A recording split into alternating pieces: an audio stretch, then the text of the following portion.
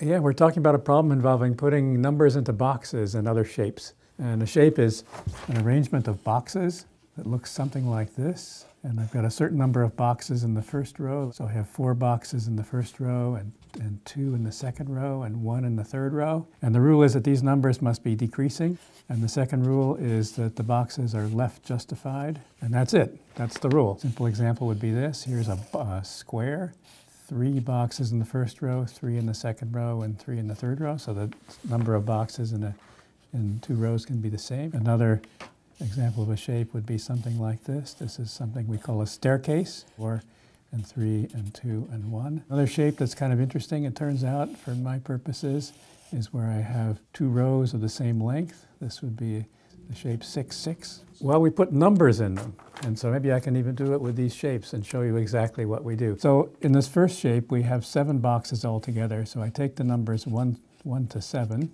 The rules are that the numbers must be increasing along rows and increasing down columns.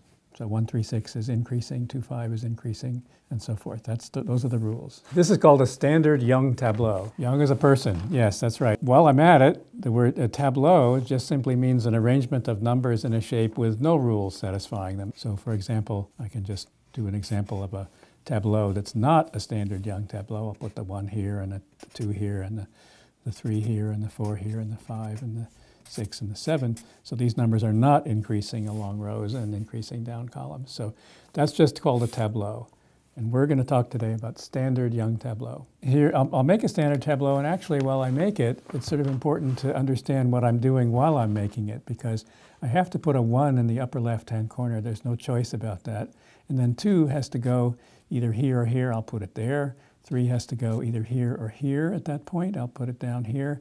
Maybe 4 here, 5 here. And if I stop before I'm finished, you can see that what's happening is that I'm building the shape. The shape is the 3 by 3 square, but I'm building it up cell by cell in terms of what I'm getting is a sequence of subshapes. So right now, what I've done, I've created a tableau of this shape. But I'll finish it up now. So 4, 5, 6, 7, 8, 9. So that's a standard tableau of that shape. I'll do one here quickly. 1, 2, 3, 4, 5, 6, 7, 8, 9, 10. And here, 1, 2, 3, 4, 5, 6, 7, 8, 9, 10, 11, 12. It's easy to do it because you just sort of build your way from the upper left-hand corner down to the bottom right-hand corner in this case. Are these hard to make? Are there lots of them? Are they rare? Are standard Young tableaus common? Well, that's a good question, because what I really want to talk about is how many there are, the problem of computing the number of standard tableaux. What's kind of amazing is that we know very exact and precise answers to that question. So I'll tell you, for example, let's take this shape. The number of standard Young tableaux, I'll abbreviate it as SYT, is 42. So I could systematically write down all 42 tableaux, and I could convince myself that was correct. But there's a formula for it, and the formula goes like this, and I'll show you how you do it. Is equal to, let's see, there's 9 cells in this shape. So it's 9 times 8 times 7 times 6 times 5 times 4 times 3 times 2 times 1 divided by, that's 9 factorial. And by the way, that's the number of ways of just filling this shape with the numbers in any manner whatsoever. So the total number of fillings of this shape, which is what we've called a tableau, is 9 factorial. It's this very large number because there's 9 choices for what to put here and 8 for what to put there once you've decided on the first one, and 7 for what to put here once you've decided on these 2, etc.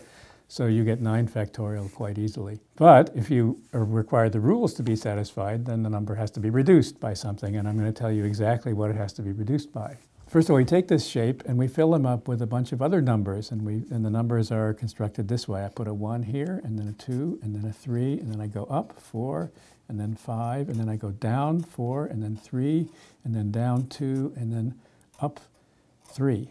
And I divide this by by the product of all those numbers. And the ratio of these 2 numbers is the number of standard Young tableaux of this shape. Now let's just compute it. See, this cancels, these cancel. 5 cancels, 4 cancels, 3 times 2 is 6, 4 cancels leaving 2, 3 cancels leaving 3, I've canceled everything, and I say 3 times 2 times 7, which is 42. So that's how I got 42. Now, I guess the million-dollar question is, what on earth are these numbers? That's the question. The big question is, well, there are two questions. One, where did these numbers come from? They just came out of the blue.